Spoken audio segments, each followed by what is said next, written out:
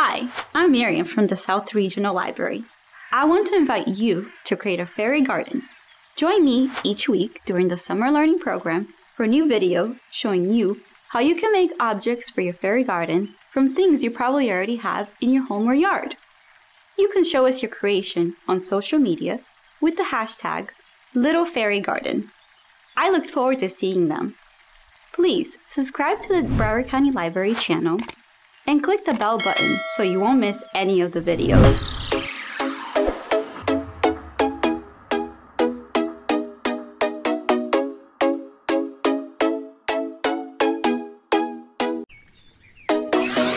Hi, I'm Miriam.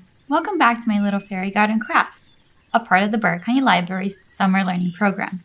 This is part 11 in a series of 12. Today I'll be showing you how you can make toadstools and ladybugs for your fairy garden.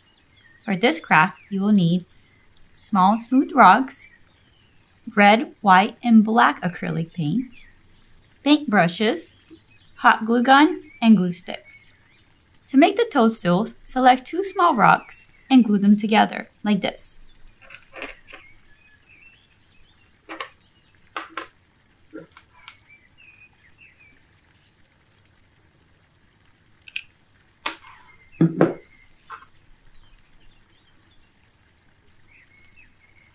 Hold it in place, being very careful not to burn yourself while the glue dries.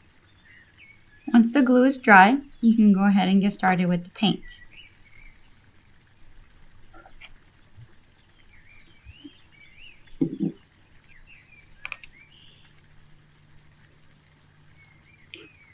Paint the bottom white.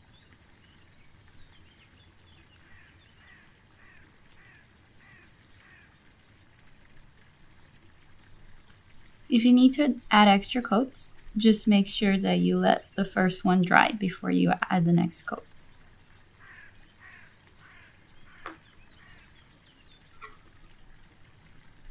Once the white part is done, color the top red.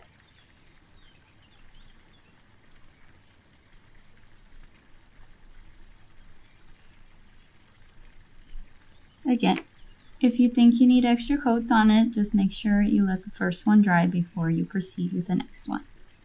Once the bottom and the top are done drying and you are happy with the coverage that you have, you're going to take any brush that you have and you're going to use the back of it to make small dots all over it to make it a toadstool.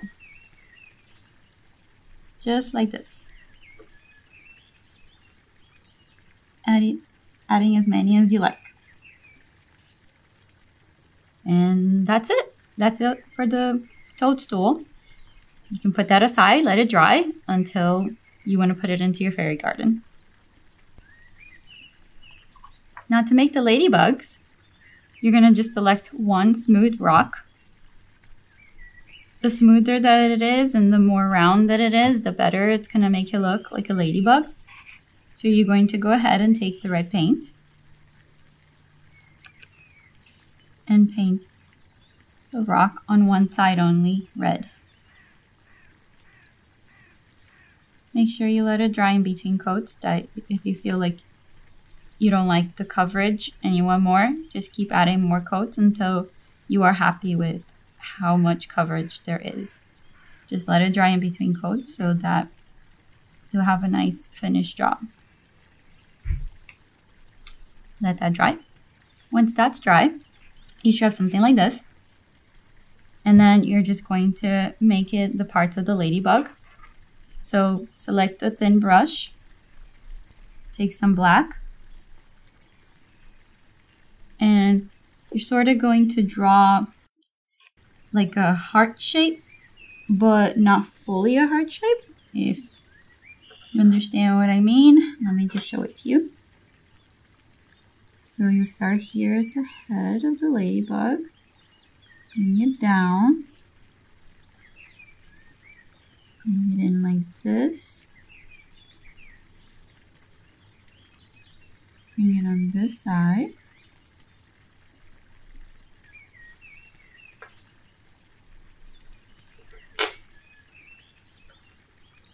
around the corner,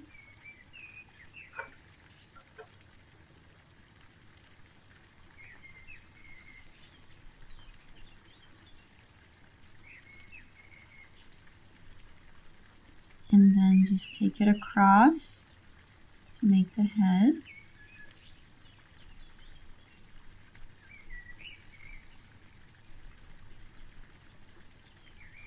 Okay. And then you could leave it like that if you like, but I went ahead and I would like to fill it in right here. And it just helps make the ladybug's features more prominent.